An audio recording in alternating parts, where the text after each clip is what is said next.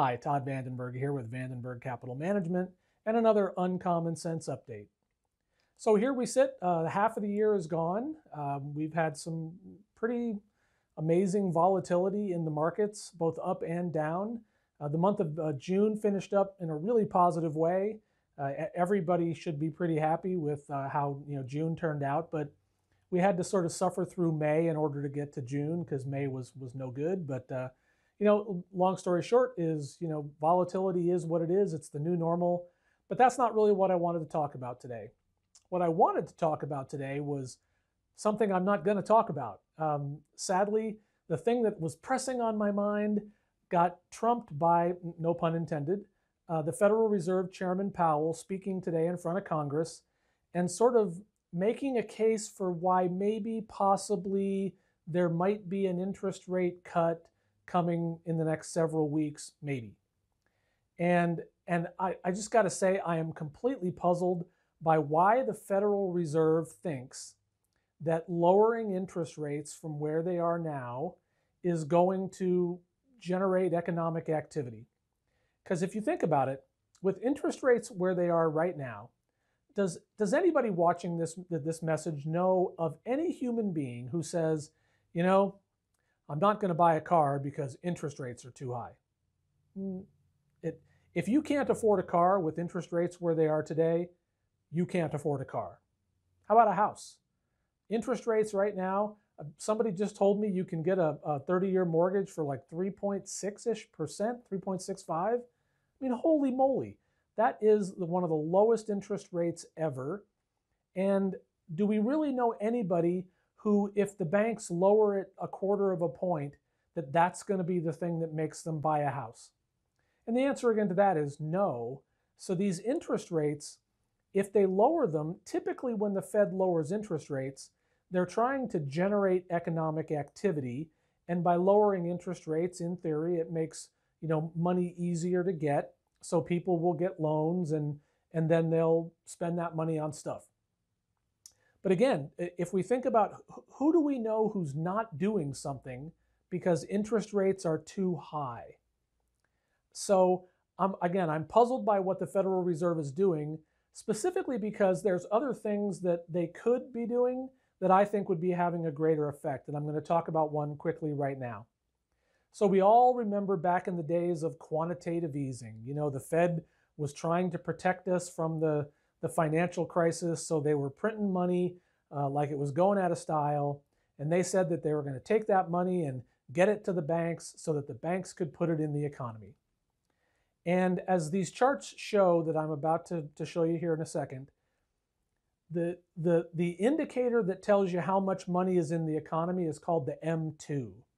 And when you look at the M2, in spite of the trillions of dollars that the Federal Reserve printed, the M2 went up pretty steadily. In fact, when you actually look at it compared to the population, the sort of working age population in the United States, those two charts look pretty correlated. That, as there's more people working, we have more money in the economy, go figure. So now I'm going to overlay the Federal Reserve's balance sheet. This is all that quantitative easing money that they printed on top of the M2. And what we see is there was a huge spike starting in 2008, and that spike continued up for quite a while, but that spike did not reflect itself in the M2, in the money supply. So then the question becomes, where did that money go? So now I'm going to add a new line to this chart, and that line is excess reserves held at the Federal Reserve. So what that means is, the banks are required to keep a certain amount of money on deposit at the Fed, and any money in excess of what they're legally required to keep, that's called excess reserves. Now, historically, prior to the financial crisis, banks almost never kept anything at the Fed outside of what they were required to keep, because they would take the money that they weren't required to keep at the Fed and they'd lend it out and try to make a profit. Well, something happened in March of 2009, and that's when you see the excess reserves at the Fed start to spike. Because what happened is the Fed printed all this money with the thought that it would get into the economy, which we can see from the M2, it didn't. And all of a sudden, that money shows up as excess reserves back at the Fed. And the reason for that is the Federal Reserve has been paying the banks interest on those deposits, and they never paid them interest on deposits prior to March of 2009.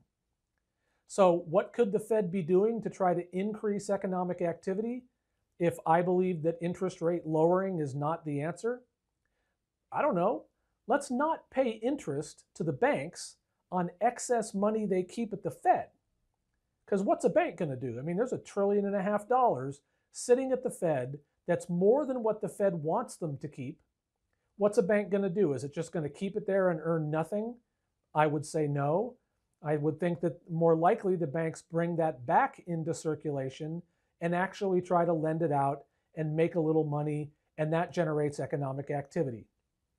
Now, there was one thing that Chairman Powell said at today's hearings that really puzzled me because, I'd never heard any Fed chairperson say anything like this.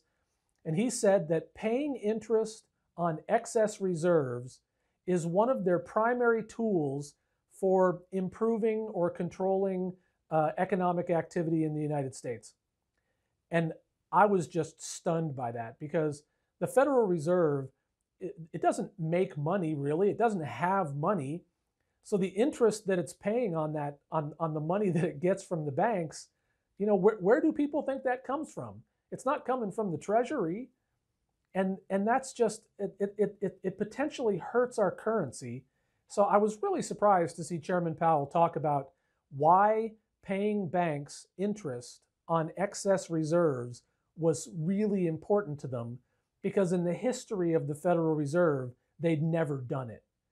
They'd always found a way to get out of a recession or to slow down a speeding economy without paying interest and giving the banks basically profit at no risk. So a lot of complicated material to cover there, but the long and short of it is that even if the Federal Reserve lowers interest rates coming up here in the next few weeks or the coming months, we don't think it's going to really have a material impact on the economy. And therefore, the economy that we have is the economy that we're likely to see through the balance of the year. And that economy is a pretty strong one.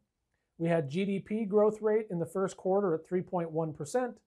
The new jobs number came out last week at like 224,000, I think it was.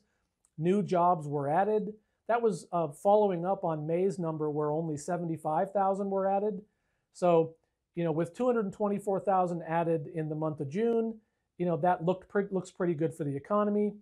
The unemployment rate did tick up from 3.6 to 3.7%, but that's primarily because of the labor force participation rate improved because a bunch of people who hadn't been working came back into the workforce. Again, a positive sign for the economy. We also have over 7 million unfilled jobs in the US. So, employers keep adding new jobs in spite of the fact that they have plenty of outstanding jobs, which just says that there's a hunger for employees, and more employees means more spending means better economic activity. We're not anywhere near a recession, I guess is what I'm saying. So, apologize for the long-winded update, but a lot going on these days. If anybody has any questions about this or their portfolios or whether they're well positioned for any potential interest rate increase or decrease, give us a call. We'd be happy to help. Otherwise, that was your update. I hope you enjoyed it. If you did, give us a like, give us a share, and I'll be back next week with another Uncommon Sense update. Thanks for watching. If you'd like to be the first to hear of more Uncommon Sense updates like these, please click the subscribe button below. We'd really appreciate it. Thanks again.